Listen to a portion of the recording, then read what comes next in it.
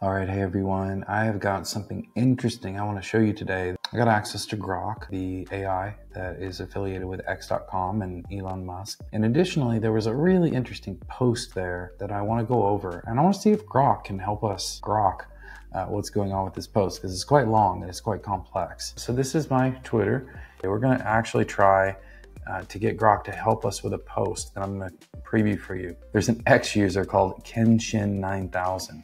And Kenshin9000 has put out this fairly epic X series. It's really going into this person's thoughts on how close to AGI we may or may not be. It was really, really interesting, and it truly does seem that whoever did this work has really, really done their homework. There's a lot going on here. And really fun too. You can actually go and see the types of prompts they created in ChatGPT to test, prove, explore their theories. So now over on Grok, I've typed in down here, hey Grok, Kenshin9000 has posted a 5-part thread I want to talk with you about. Can you check that out so we can have a good discussion? I have no idea if it's going to work, but once I read these, I started reading through these, this was one of the first things I thought, okay, now this is super interesting. It says it checked it out and it's ready to talk about it with me. So let's see what it knows. When does Kenshin predict AGI will emerge? Okay, that's right. And then it's even giving us these nice references to exactly where in the thread that he did that. And that's right. So now I want to go over here to this 5th one. And there's a really interesting 3-stage process that Kenshin goes into, which will take us effectively from where we are as a human civilization, starting about 18 months from now, to a type 3 Kardashev civilization. The prediction is that once the first AGI is created, it will then create 10 to 100 instances of itself to have a conversation with itself, and then probably share back with us the necessary information to turn us into a type 1 civilization. Well, a type 1 civilization is able to access all the energy available on its planet and store it for consumption. Now, we're nowhere close to that. So just that would be an insane leap forward in time. Now, is this possible? Maybe, because look at the advances we have in material science just from projects from DeepMind like GNOME.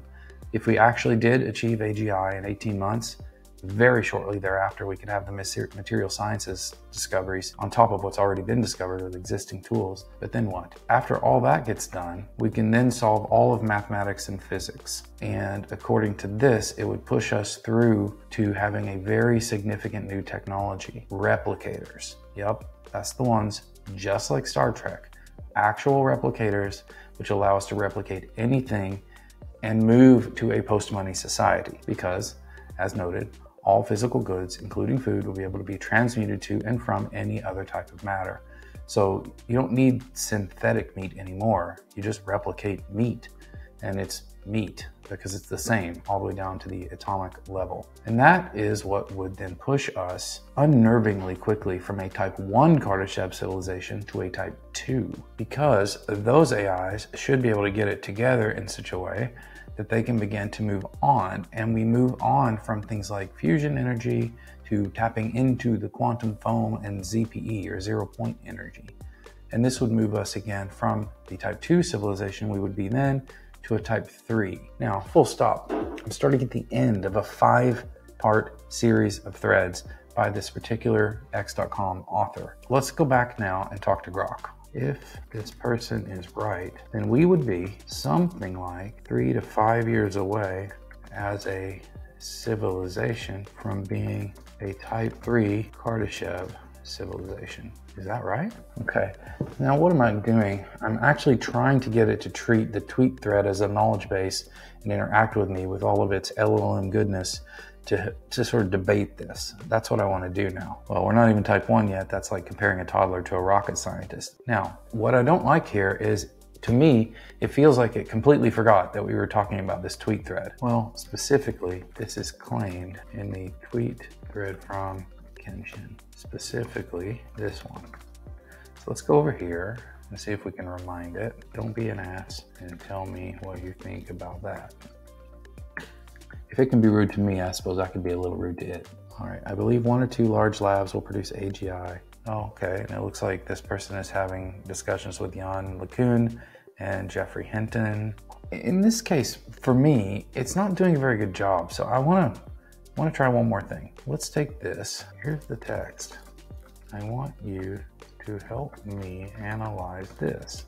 This isn't great. So the thing that we would probably want to do next is we would want to gather up all of these posts and put them into a single document. Now, in order to do that, I had an idea. I thought it might be fun because Google just released this Notebook LM, which uses their new LLM.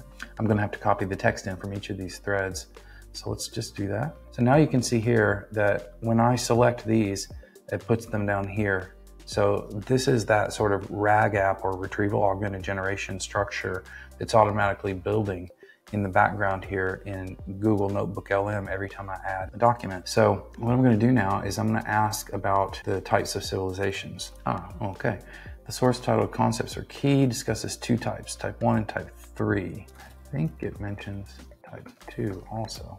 So I'm surprised that I kind of missed that. Citation 2 mentions the type 2 civilization, yet it's telling me that the sources don't mention a type 2 civilization. So don't hang your hat on exactness here. But what I want to do now is I want to kind of give it a little workout and see if it can reason with me at all about when AGI will come. So when will AGI take us from where we are today to a type 2 civilization? So I'm not super impressed by this, is what I'm going to tell you, because these documents absolutely talk about that. Now, what does that mean?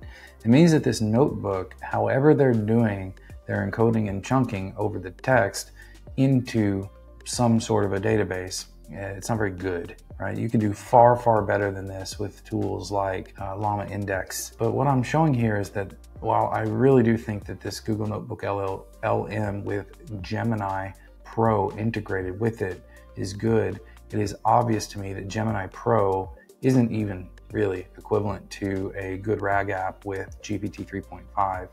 We're just not there yet. Now, Google has stated that they'll be releasing Gemini Ultra in a few months' time, so maybe early next year. So perhaps if they swap Ultra out for Pro in this Notebook LM environment, this could all change.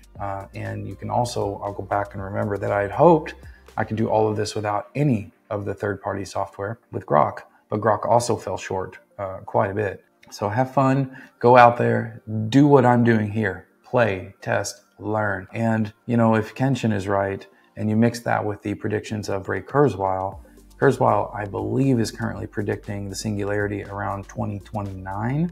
Well, this is the end of 2023, so that's 4 years.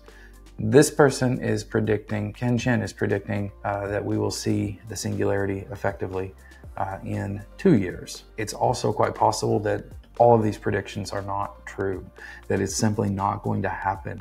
And we don't know exactly when AGI will be achieved, or ASI, artificial superintelligence, will be achieved, if ever. It is probable, but it may not be possible. We just don't know. So all I can say to everybody out there for today is get your feet wet, get your hands dirty. The only antidote to getting left behind is to be a part of it.